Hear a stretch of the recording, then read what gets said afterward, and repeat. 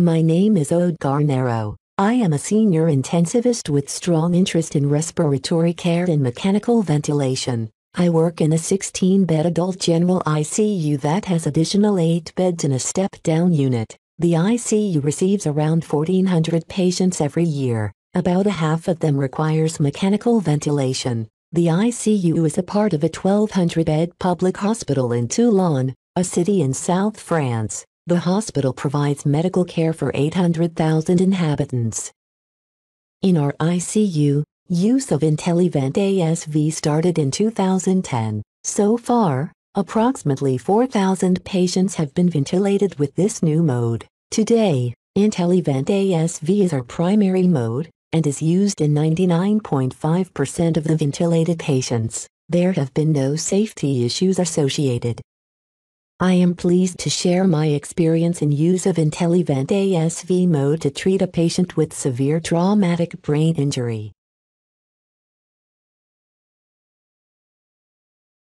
The patient was a 24-year-old man. His head was hit in a brawl. When the rescue team arrived, his Glasgow Coma scale was 3 and the pupils were in anisocoria. He was immediately intubated and ventilated with Hamilton T1 ventilator, and deeply sedated with midazolam and sufentanil. Waiting for the orientation, a CT scan was performed in the local hospital. The result shows a right hemispheric subdural hematoma with 5 mm midline brain shift and a right frontal petechiae.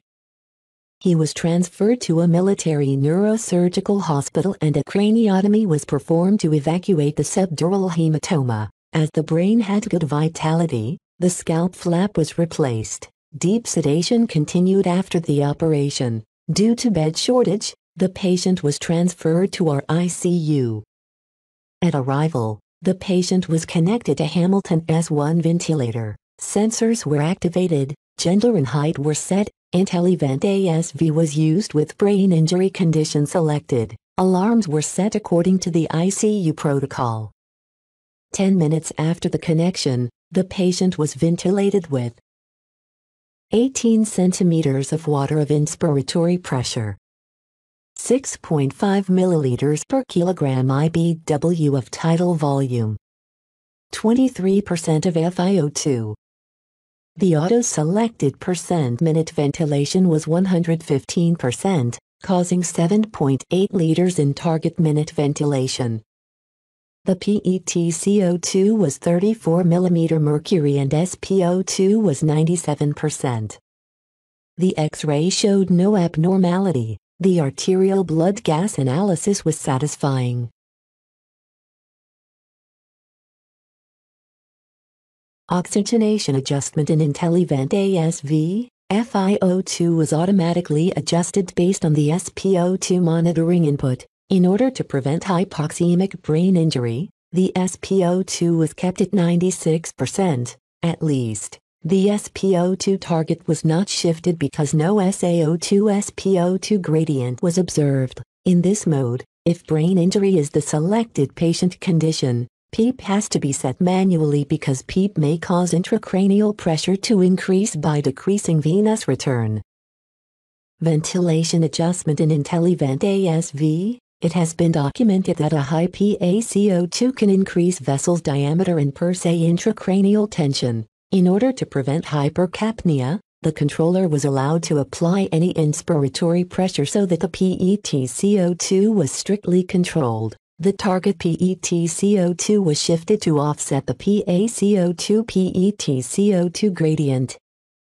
At arrival, a transcranial Doppler showed a high pulsatility index with low diastolic pressure. The intracranial pressure was above 25 mm mercury. A new CT scan showed increased intracranial hemorrhage with bilateral lesions, right hemispheric edema and subarachnoid hemorrhage.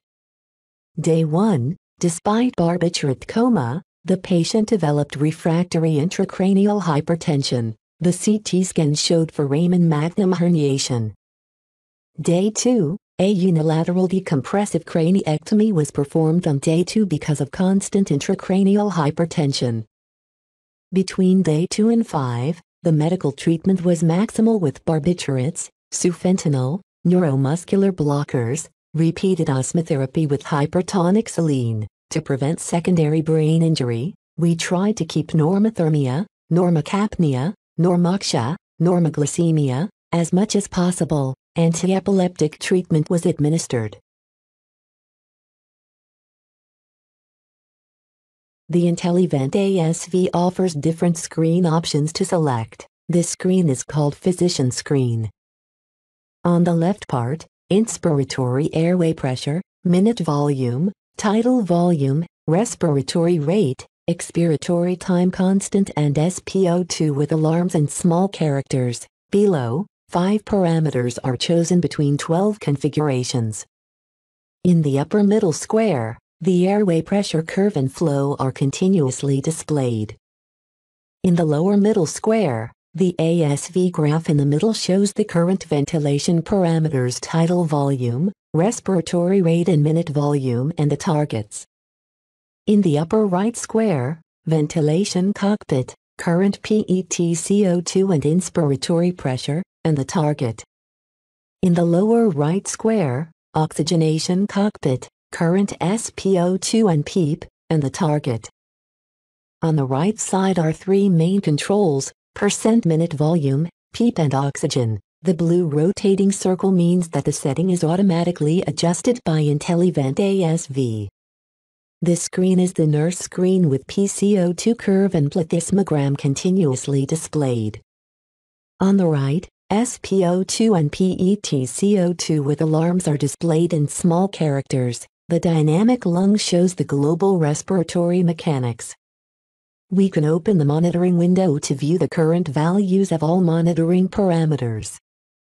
The trend curves may help us to understand how the ventilator settings and monitoring parameters changed over a defined length of time. Here we can see how the ventilator automatically adjusted the percent minute ventilation and FiO2 in a stable patient, and the monitored PET/CO2 and SpO2. The percent minute volume was continuously and automatically adjusted to match the PET/CO2 to the target. In this way, the PaCO2 was strictly controlled during the controlled ventilation. Day 5, despite the maximal treatment, the intracranial pressure stayed high. A ventriculostomy was performed for external ventricular cerebrospinal fluid drainage. The intracranial pressure was under control thereafter. Barbiturates were stopped on day 7, switched to propofol, ketamine, midazolam and sufentanil. Cisatracurium was stopped on day 9. All the sedations were stopped on day 12. The patient resumed his spontaneous breathing. In INTELLiVENT-ASV, the patient condition brain injury was deactivated because the patient didn't have any risk of increase in intracranial pressure. The FiO2 was automatically adjusted to keep the SpO2 at 94 to 97%. The setting of FiO2 was below 30% for the first 4 days of mechanical ventilation, yet, it increased progressively to more than 50% on day 9. The patient developed a ventilator-associated pneumonia with fever. The chest X-ray showed a lower right lung opacity. The empiric treatment was piperacillin and tazobactam. Organism was not isolated in the sputum specimen. The oxygenation problem was rapidly resolved. The external ventricular CSF drainage tube was clamped on day 14. A CT scan was taken 48 hours later, showing no hydrocephalus. The drainage tube was removed. A tracheostomy was performed on day 17. A gastrostomy was performed on day 18. The quick wean function was activated as soon as the tracheostomy was placed. All of the weaning criteria were met, and the weaning was completed on day 18. Day 22, the patient was transferred to a rehabilitation center. After 6 months, his Glasgow Outcome Scale today is 3. He has severe disability. He communicates with his family and caregivers by hand symbols, still tracheotomized and fed via gastrostomy. He is not able to sit or stand.